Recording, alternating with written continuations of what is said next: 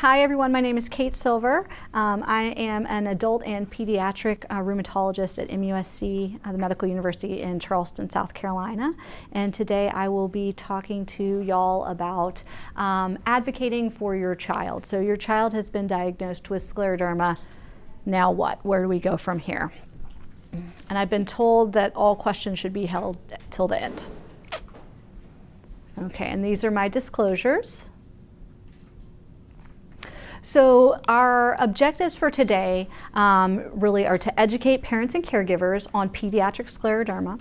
And to do that, we first need to understand the two major types of pediatric scleroderma: localized scleroderma, or morphea as you may hear me call it, and systemic sclerosis.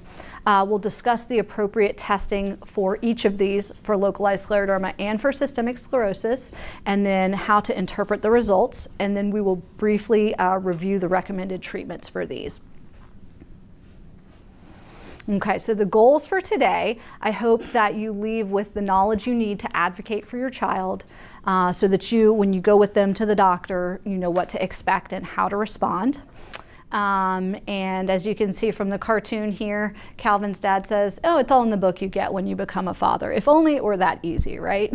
So the topic today is how to advocate for your child. So first, let's examine this word, to advocate: to support or argue for a cause, to plead in favor of, to act as an advocate for someone or something. And I just put a few synonyms on here: to advise, to urge, and support. And I like the last one the best, probably, to champion. And I think it's fair to say that as parents, we do this for our children regardless, almost day in and day out. We all advocate for our children. However, when you throw a diagnosis of scleroderma into the mix, it presents a whole nother unique set of challenges in how to advocate for your child. So the scleroderma disorders are a group of conditions that are characterized by the presence of thickened skin or sclerotic skin lesions. That's the similarity. Really, the other manifestations can be quite diverse. And this is a key point that's often overlooked by a lot of people in healthcare who don't have a lot of experience with this disease. So the easiest way to classify scleroderma is to divide it into localized scleroderma, or morphea, versus the systemic form of the disease. So that's where we will start. Okay. So the first step in advocating for your child certainly is to make sure that you have the right diagnosis. Okay, so it is important to distinguish whether your child has localized scleroderma or morphea versus the systemic sclerosis, because even though these are classified in the same group of scleroderma diseases, they really are, I see them as very different. As far as their manifestations, how these can affect your child, and also how we approach treatment. So, and I think some of the other speakers at the conference have sort of delved into this, so I won't spend too much time on it today. But localized scleroderma or morphea, there are several different subtypes of this, including linear scleroderma, which oftentimes can affect a limb, an arm, or a leg, and then another specific type, oncuta sabra, which can affect the face. Circumscribed or plaque morphea, generalized morphea, pansclerotic morphea, and mixed morphea. And then moving over into systemic sclerosis, these are classified as diffuse cutaneous systemic sclerosis and limited cutaneous systemic sclerosis, and then overlap syndromes, with number 1 and number 3 being more common in the pediatric population. Okay, so this is kind of just a real quick slide on how to really distinguish between localized scleroderma and systemic sclerosis, because this is even hard for healthcare professionals. And again, everything and how you're going to advocate for your child depends on nailing down the correct diagnosis. So typically with localized scleroderma or morphea, that's the column here, you are not going to have Raynaud phenomenon, which is the color change of the fingers when they get cold, turning white or blue. Here's a picture of that right here. Your child's not going to have puffy fingers. As you can see, this is a picture of sort of some puffy fingers and what we call sclerodactyly, tightening of the skin over the fingers. You typically do not see that in the localized form of the disease. And then abnormal nail fold capillaries. So you can see in this picture, you can see sort of the red changes here to the base of the nail, and this is looking at it under a microscope. You will see those changes with a diagnosis of systemic sclerosis. You typically will not see those with a diagnosis of localized scleroderma or morphea. Okay, so we're going to start with sort of the first half of the talk focusing on localized scleroderma and running through that, and then we'll switch gears to the second half of the talk to talk about systemic sclerosis. So localized scleroderma or morphea principally involves the skin. However, deeper structures can be affected, including sort of the subcutaneous fat and tissues, muscles and bone. As you can see in this picture here, you can see atrophy of the underlying fat and muscles. Typically, localized scleroderma lacks internal organ involvement. And so the major problem that children and young adults with localized scleroderma face has to do with morbidity and not mortality. And these can include growth defects, deformities, things of that nature. Now, I did say that it principally involves the skin and typically does not involve internal organs. However, 1 in 4 children with morphea will develop an extracutaneous manifestation, so something other than skin involvement. The most common of these really include arthritis. You can have neurologic findings like headaches and seizures. And then ocular findings such as uveitis, which is inflammation in the eye.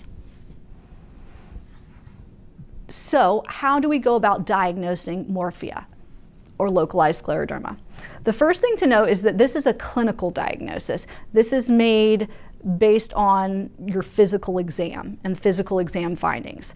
So determined by the physical appearance of the lesions. A skin biopsy may be useful for confirmation if the diagnosis is in question. The diagnosis is not dependent on blood work or lab testing. Okay, so this is a diagnosis that's made by the physician on physical exam. However, we do generally recommend some initial lab screening tests with a first presentation. These typically include blood counts, inflammatory markers such as a SED rate and CRP, liver enzymes, muscle enzymes, and an ANA or an anti-nuclear antibody test. And this can actually be positive in up to 50% of patients with morphea. So now once we get the labs, how do we go about interpreting those? If you see elevation in liver enzymes, or your muscle enzymes, your CK or your aldolase, this may be indicative of deeper structure involvement, particularly muscle involvement. Sometimes if the inflammatory markers are elevated, this can be useful because this can be something that is monitored during treatment to assess the response. So, they may be elevated when your child first presents, and then as treatment begins to take effect, if those come down, that would be a positive response to treatment. Now, a rheumatoid factor is not always checked. I didn't include that in the initial screening laboratory workup. But if it is checked, it can be positive in up to 1 in 4 patients, and those are typically the patients that will have an arthritis to go along with the morphea. So if you think your child is having some joint pain or joint swelling, or there is a concern for arthritis, it might be useful to make sure that the physician checks a rheumatoid factor if that wasn't initially done. Imaging, such as x-rays, MRIs, CT scans, typically not necessary in localized scleroderma or morphea, but certain cases an MRI can be indicated.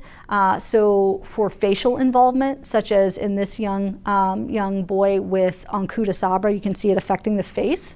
And this is his MRI, and you can actually see changes to the bone right here that correspond to his facial lesion, and even some more changes to actually the brain tissue. You can see it's not symmetric. There are actually some changes here that go along with his overlying skin lesion there.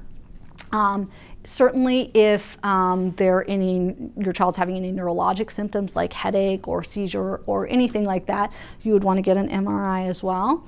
And then involvement of deeper structures is suspected. So this is an MRI of a leg here, and you can see where it sort of lights up, where it's white. That shows in sort of involvement of the deeper structures like the fascia and the muscle, and here even a little bit in the knee joint. Okay. So now that the disease has been diagnosed, so we've established a diagnosis of morphea or localized scleroderma, how do we monitor it? Okay. There are a few clinical scoring measures, the localized scleroderma severity index and the localized scleroderma damage index. And these are easy to use, however, there are limitations to these. So these really kind of measure what the skin lesions look like, and so that can be very subjective and can vary from physician to physician. So it's very hard to standardize it.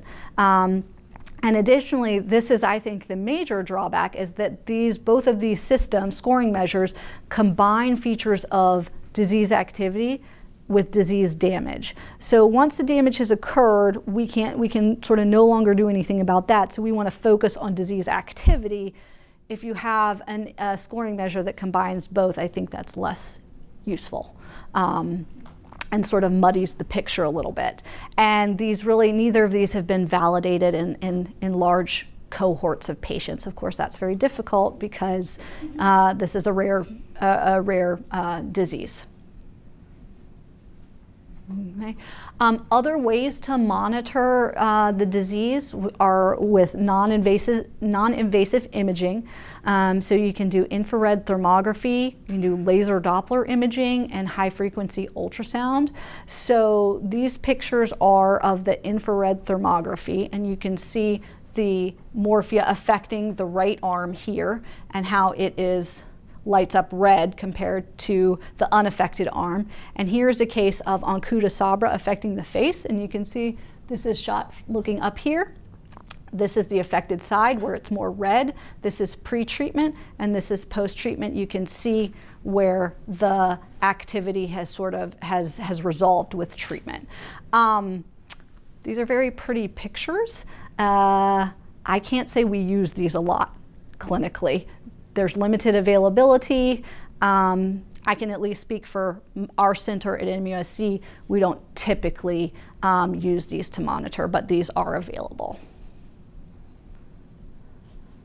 Okay, moving on to treatment in localized scleroderma. So this really runs the gamut from observation, so just observing and kind of clinically monitoring, then to topical medications, and then to systemic medications. And honestly, treatment varies a lot by subspecialty. So, as rheumatologists, we do not see all children with morphea. A lot of these children are seen by the dermatologist because, of course, it might present as the skin lesion first. Where do you go? You go to the dermatologist. So the dermatologists are much more likely to use topical agents, so corticosteroids, steroid creams, another one, vitamin D cream called Davonex, and then they also use light therapy. As rheumatologists, we sometimes see the more severe cases when the dermatologists think that these children require systemic medications. So we tend to use systemic medications called immunosuppressant medications. These are indicated for moderate to severe disease, but really this includes most patients except for those with sort of very superficial circumscribed plaque morphea. So, any child that has a limb involved, arm, leg, face involvement, really all of those children are going to need immunosuppressants, systemic treatment that is indicated for those patients. Okay, so when to use systemic treatment? So when there's a significant risk for disability, that would be in pansclerotic morphea, also with linear scleroderma crossing a joint line. So you can see in this young child here, the right leg is affected, it crosses the knee joint. You can get a contracture, a flexion contracture where the knee will actually get stuck in the bent position. And then same here with the hand, right here. And then when the face is affected, such as in Ankuja sabra, as you can see in this young boy right there, and then in more generalized morphea.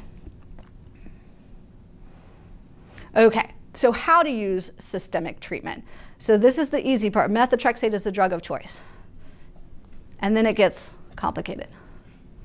Okay, so they did a poll of rheumatologists in the United States and Canada to see how they were treating their patients with morphea. And this is what they got at the top. Quite the rainbow. So everyone was doing their own thing because, again, with such a rare disease, there's not a lot of guidelines as far as how to use these treatments. Well, so while we know methotrexate is the drug to use, how to use it is a different story. So they got a group of rheumatologists together and came up with what we call a consensus treatment plan.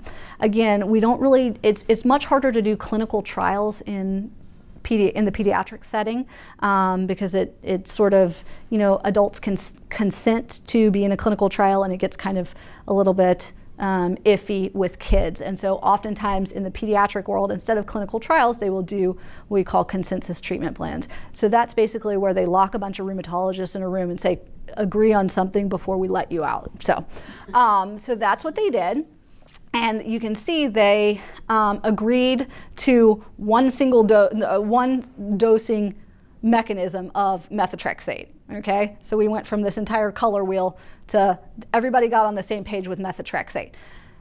They got to sort of 3 different options for steroids, which is actually really good because no one rheumatologist will taper steroids the same as the other. It's very different among rheumatologists. So the fact that they got down to 3 is actually pretty good. And so here are the different consensus treatment plans. So you have A, B, and C. And of course, this depends, you know, on, it's up to the discretion and judgment of the physician, as well as, you know, of course, they take every child into consideration, every case. They weigh differently which plan might be best suited for them. So plan A is actually just methotrexate. And B, consensus plan B is methotrexate with IV steroids, and then plan C is methotrexate with oral steroids. And so that is the way we treat this with medicines, but we shouldn't forget about the non-pharmacologic measures for that sort of are an adjunct to the medicines as far as treatments go. So physical therapy is very important for muscle strengthening, maintaining range of motion when joints are affected, and really with a focus on maintaining functional ability. Occupational therapy should be involved if the morphea or localized scleroderma is affecting the hand. Botulinum toxin injections or Botox can be helpful for tightened muscles affected by this, as well as with Ankuja sabra when the face is affected, and it can sort of smooth out any sort of defects left by the morphea on the face. And then surgery can be used to correct sort of some atrophy and other deformities, and they can do things like autologous, like fat transfer, so taking fat from another place in the body and injecting it to sort of as filler to fill out. So you can see here pre-surgery the Ankuja sabra affecting the face here, and a lot of asymmetry, and then here she has a pretty good cosmetic result and just minimal asymmetry. Most people probably wouldn't even notice that. The important thing is that the surgery should be performed once the disease is no longer active and once the child's growth is complete. And the one thing I did want to just hit on before changing topics to the systemic sclerosis is that patients who with facial or head lesions are at risk for developing eye involvement, the uveitis that I mentioned earlier. So these patients should have routine eye exams. So this is something that shouldn't be forgotten about. And because eye involvement can be asymptomatic. So your child may not complain about eye redness, eye pain, blurry vision, so they should undergo routine screening. Okay, so now we're going to switch gears a little bit to talk about systemic sclerosis. So this is a connective tissue disease of unknown etiology. This is characterized by skin and internal organ involvement, so slightly different than the localized scleroderma that we were talking about. And the clinical manifestations that we see are the result of really sort of 3 different things going on in the body. So fibrosis or thickening, vascular injury, so problem with blood vessels, and then autoimmunity. So to further classify systemic sclerosis, we break it into different subtypes: the diffuse cutaneous systemic sclerosis, limited cutaneous systemic sclerosis, and overlap syndromes. And as you can see in this depiction here, so the purple is the affected skin. So with diffuse cutaneous, you expect more skin involvement, whereas limited cutaneous is really just limited to sort of elbows and knees down and the face. This again is sort of much rarer in the pediatric population. But again, this is based on the extent of skin involvement typically, and it's important to note the differences here because it's associated, these different subtypes are associated with different complications. So just as sort of a brief overview, the diffuse cutaneous subtype has, again, the widespread, often rapid skin thickening that occurs, and it can be associated with lung disease, interstitial lung disease, or ILD. The limited cutaneous subtype has, again, the skin thickening limited to the distal extremities and the face, and can be associated with pulmonary arterial hypertension, or PAH. Again, this is the one that is typically rare in pediatrics. And then overlap syndromes. So really these patients who have overlap syndromes, they can have any kind of skin involvement, whether it be limited or diffuse, and it can be associated with other connective tissue diseases or rheumatologic diseases such as dermatomyositis and lupus. Okay, so again, much like localized scleroderma, systemic scleroderma or systemic sclerosis is a clinical diagnosis. So this is based on our physical exam findings, and it's established by the presence of the typical skin findings, but not confined to one area, and also plus or minus any internal organ involvement. Again, skin biopsy can be useful for confirmation if the diagnosis is in question, but the diagnosis is not dependent on lab testing or blood work. So your sort of initial screening in children with systemic sclerosis, so routine blood tests are typically not helpful in making the diagnosis. Again, this is a clinical diagnosis made in the office based on exam findings, but the presence of these certain autoantibodies can be supportive of the diagnosis. So again, the ANA or anti-nuclear antibody, and then oftentimes we'll run something called an extractable nuclear antigen or ENA panel. So these might be done when your child first presents with a concern for systemic sclerosis. I would also consider checking additional labs if you suspect an overlap syndrome.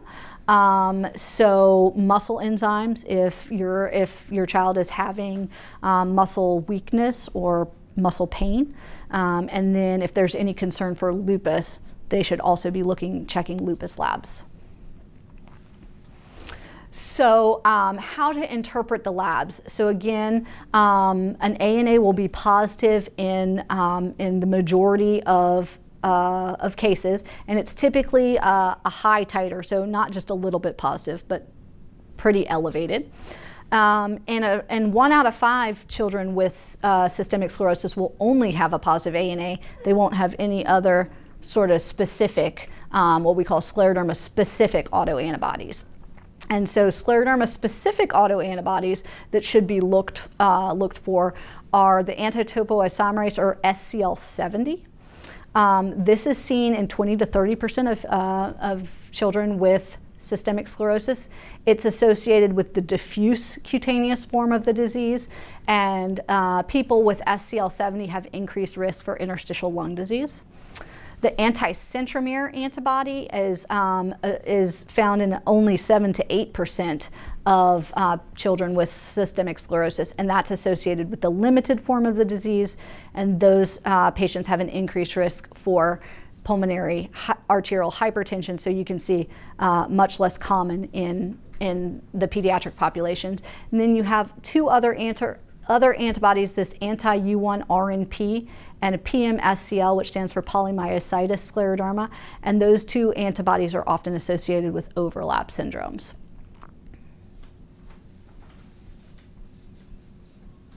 Okay. So initial evaluation in systemic sclerosis, your child should have a chest x-ray.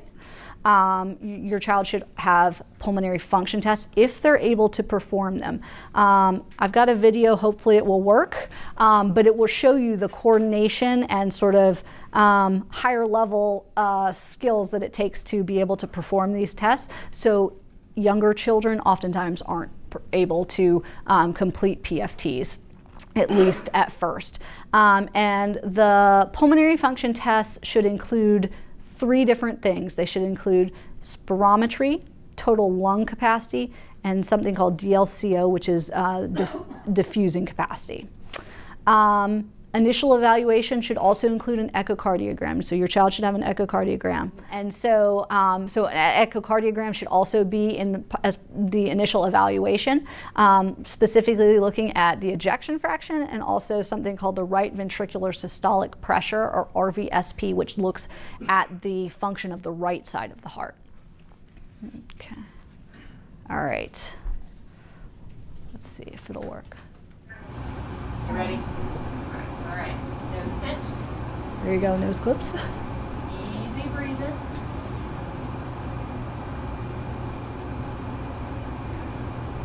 One more breath. Get ready. Big breath. Blow fast. Keep going. Squeeze it out. Keep going. Keep pushing. 3, 2, 1. Big breath in. Good job. Catch your breath. So not as easy as it looks. So this is one of our patients. This is my model for PFTs. I think she was 9 when she was diagnosed, and I believe she's 11 in that picture, doing the pulmonary function test. So she was a very good sport to let us use that video of her. I told her she was going to be famous. So. Okay, so the way this is, and again, this is how it prints out for us when we do the pulmonary function tests at our institution at MUSC. So there are a lot of numbers on there. So I've highlighted the numbers that I look at. The rest of them I leave to the pulmonologist. So the first 2 numbers here, you have your FVC at the top, which is the amount of air, that measures the amount of air that your child can blow out. And then right underneath that is the FEV1, which is the percentage of that is in the first second. Okay, so that's when they're yelling at her to blow hard, blow hard, blow hard. That's what they're measuring. And we like these. This is a set of normal PFTs. For reference, we like those numbers to be around and above 80%. In this patient's they are. The next one highlighted here is your TLC, or your total lung capacity. So how much air your lungs can hold. Again, we like that number to be around 80%. And then lastly, the diffusing capacity, or the DLCO, and we like that number to be around 70% or above.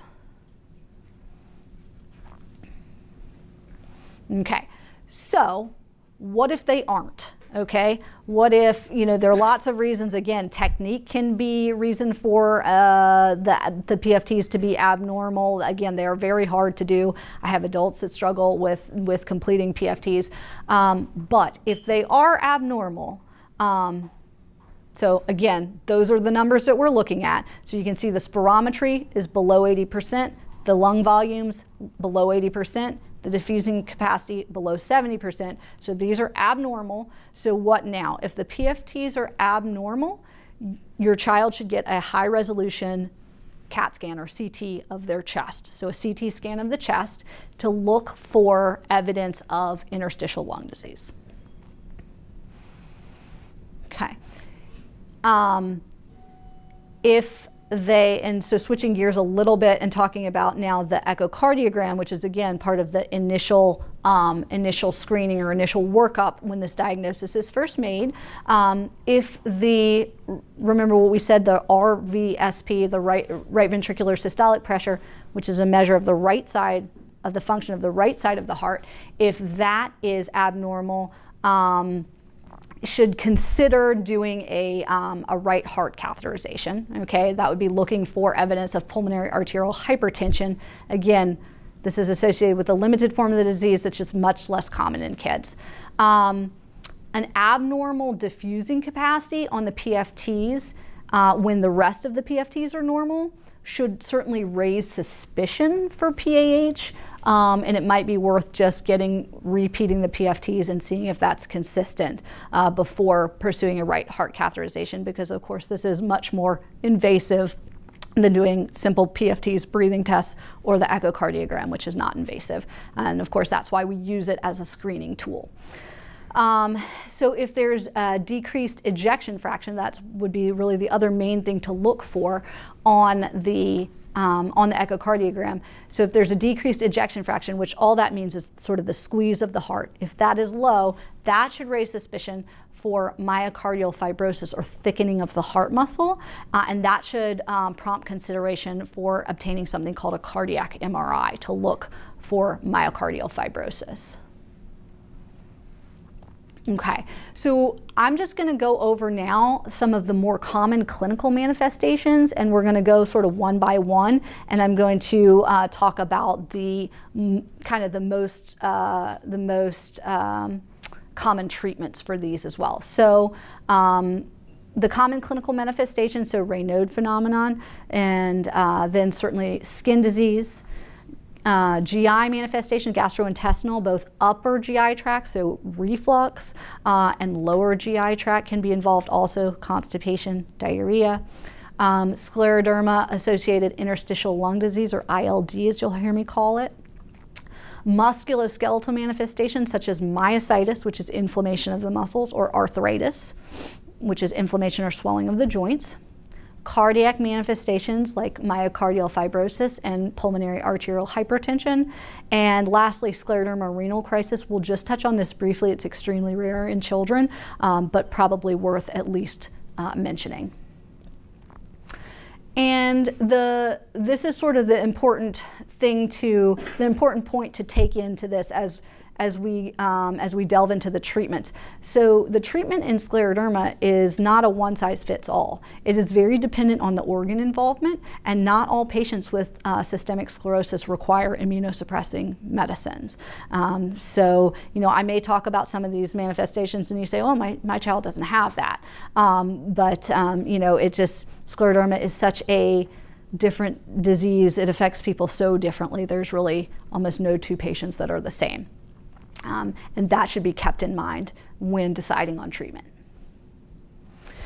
So I started with Raynaud phenomenon, because it's one of the most common presenting features of the disease, and it's what we call a vasospastic response, typically to cold. Sometimes when people get nervous, that can trigger it also. But basically, you get cold and your blood vessels clamp down, which cuts off the blood flow to the fingers. So they initially turn white, then they become cyanotic, okay, so the oxygen sort of runs out, they turn blue, and then those blood vessels reopen and the blood rushes back and they turn red. So that's what we call the triphasic color change.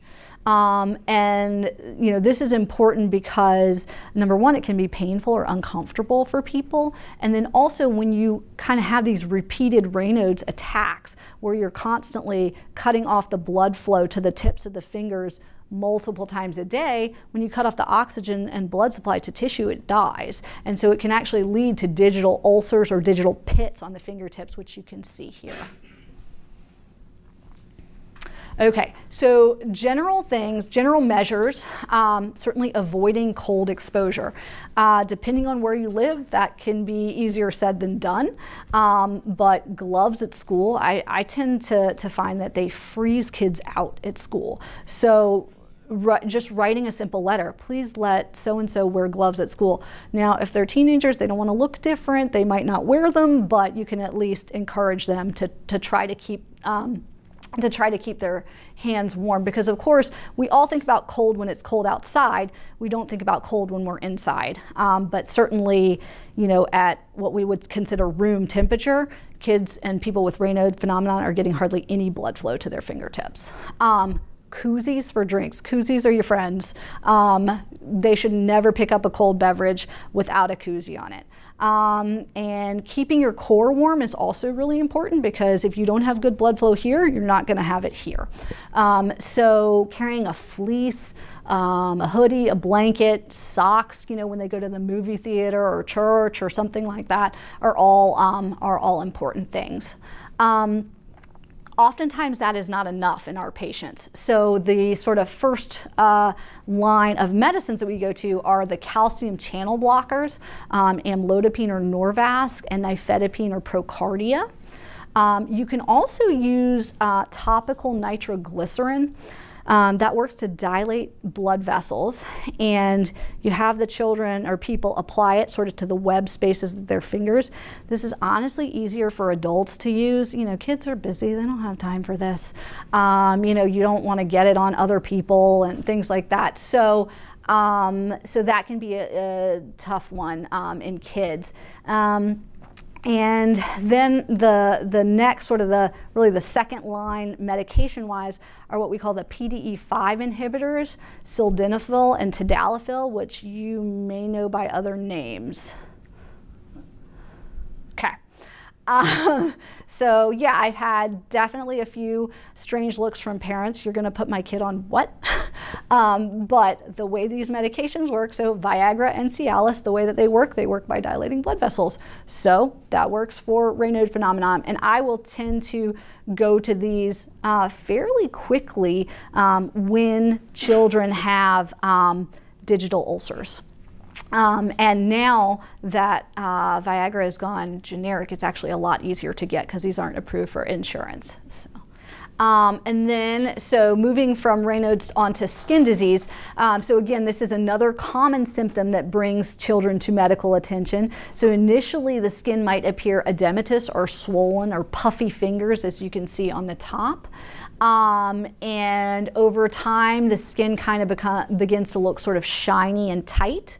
And underlying structures can be affected too. So you can get contractures of the fingers, and then the tendons can be affected. You can get tendon friction rubs as well. And then other cutaneous findings that I included here are calcinosis and telangiectasias. So this is a picture of calcinosis. This is one of my patients. This is her thumb. So you can see it's kind of like that. And that is a calcium deposit right there where you see white. And then telangiectasias are sort of little red dots that look almost a little bit like broken blood vessels. They can appear on the palms and on the face, and even on the lips or in the mouth. So the skin disease does not always require treatment. It really depends on, you know, how bothersome it is to the child, as well as the extent of it as well. And so the treatment options here really include mycophenolate mofetil, which you'll hear me refer to as Celcept, methotrexate if there's no lung involvement. So if I use methotrexate, I make absolutely certain that there is no lung involvement because methotrexate can sometimes cause an allergic reaction that can affect the lungs. And so I want to make sure that I don't, that my patients don't have any lung involvement if that's what I'm going for. And then also a medication called IVIG. if you can get it.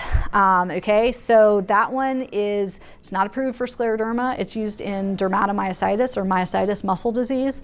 So we can't really get it unless usually our patients have an overlap syndrome. So again, another reason to have them check muscle enzymes, because IVIG is very good at, you know, improving the tightness of the skin, but it's not approved for scleroderma itself.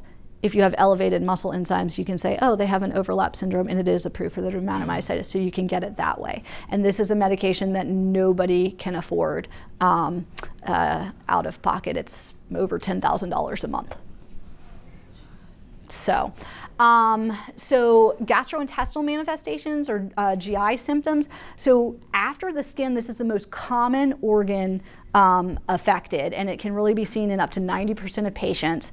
So first of all, I'll focus on the upper GI tract. And what you can see here, so this is a CT scan. Disregard the lungs, but I want you to focus here. So this large structure here is actually the esophagus. You're not even supposed to see the esophagus on a CT scan, but scleroderma, you get thickening, just how you get thickening of the skin, you get thickening in the esophagus, and the esophagus stops behaving like it should. It doesn't have the normal peristalsis that sort of moves the food down as it should. It just sort of gets floppy and dilated and just sits there and doesn't do anything. So when it sits there, the food comes right back up. So you get GERD or acid reflux.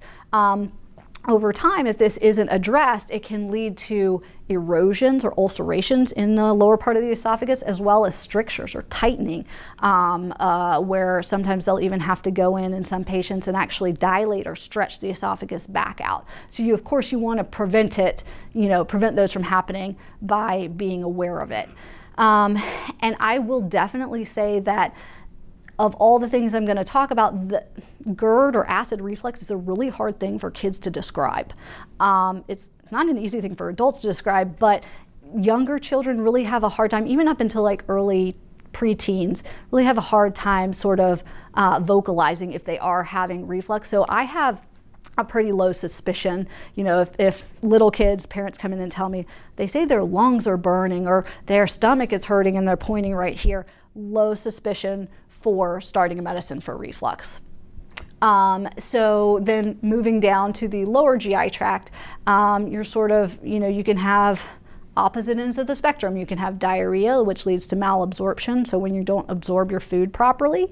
On the flip side, you can have constipation, which can lead to something called pseudo-obstruction, which is almost like an obstructed bowel. So I had patients with that as well. Okay, so treatment for acid reflux or GERD is really your proton pump inhibitors like Nexium, Protonix, things like that. Your H2 blockers like Zantac, Pepcid, Ranitidine, and then lifestyle modifications. So something as simple as sort of elevating the head of the bed to about 30 degrees. You just put some bricks or 2x4s under the head of the bed. That can be helpful. Making sure that kids are not eating late at night, they're eating small meals, and not lying down within about waiting more than an hour to lie down after they eat. For malabsorption or diarrhea, problems with diarrhea, you can try rotating antibiotics, and then another one that we sometimes try is called an antibiotic called rifaximin, and you may actually have seen commercials on TV for this one. That's been recently approved for IBS with diarrhea, so that's another one. And then pseudo-obstruction, so when these kids get severe constipation, they can often even get hospitalized for it because initially people are concerned that they could have a bowel obstruction. And you can use a medicine called erythromycin that sort of is a motility agent that helps things move through. And another one, if erythromycin doesn't work, is octreotide. The downside of octreotide is that it's actually an injection and that they have to do every day. So not pleasant for anyone, especially kids. Okay, next we will talk about SSC-ILD or scleroderma-associated lung disease. And this really accounts for a significant amount of morbidity and mortality in our patients. So, I take this very seriously. And it often has a really insidious onset. It may not really declare itself, so you have to be on the lookout for it. And as I said earlier, I can't stress enough, abnormal pulmonary function tests, abnormal PFTs should prompt a high-resolution CT scan of the chest. So this is one of our patients, and you can see, I'd like you to note the date here, so June of 2014, and here we're looking at a high-resolution CT scan of her lungs, and air appears black on a CT scan. So what you can see here at the bases of the lungs, you can see this sort of white, sort of fluffy changes going on down here. That is interstitial lung disease. And as far as the treatment of interstitial lung disease, that's going to be CellCept. Okay, that is the drug of choice. And here's this patient. Here's a graph of her pulmonary function test. So this was when the CT was taken in June of 2014, and you can see her numbers were 69%. We started the CellCept, and you can see that the numbers have climbed. She's responded beautifully to treatment. And this is her repeat CT scan of her chest 2 years later, so June of 2016, and look here, you don't see those white changes anymore. So those have even healed. So she's had an excellent response to the drug. For the musculoskeletal manifestation, so these are really more common in pediatric scleroderma than they are in adult scleroderma. So you can get an inflammatory arthritis that can occur in up to 1/3 of patients, and myositis, which is muscle inflammation with weakness and elevated muscle enzymes, which are your CK and your aldolase. So as far as the treatment for these, a very good treatment for arthritis, and what we actually use to treat rheumatoid arthritis and juvenile arthritis, is methotrexate. Again, in scleroderma patients, you want to make sure they don't have lung involvement before you're going to use methotrexate. Another one is tocilizumab, or Actemra. It's approved for the treatment of adult rheumatoid arthritis, and actually has gotten a fast track approval by the FDA to be studied in scleroderma. And then, so your TNF inhibitors, the ones you see on TV, Enbrel, Humira, there's a question mark about whether to avoid these in patients with scleroderma. It's theoretical at best. So I will just leave it at that and say that they've even looked at looked at TNF inhibitors in the treatment of scleroderma. So it's definitely not a clear picture at this point. For myositis, I like CellCept. I also like methotrexate. Again, you're going to hear me repeat this a lot. If there's no lung involvement, Imuran is another good one. And again, IVIG. And like I said before, I will often, if there's any hint of an overlap syndrome, I will oftentimes try to get IVIG just because it is very good for the muscles, but also for the skin. Cardiac manifestations, these are hard. It's very rare. Myocardial fibrosis is very rare, but it does represent a major cause of mortality in children with scleroderma. You can see arrhythmias, so problems with the electrical activity of the heart, and then cardiomyopathy, which is problems with the actual muscle and the squeeze of the heart.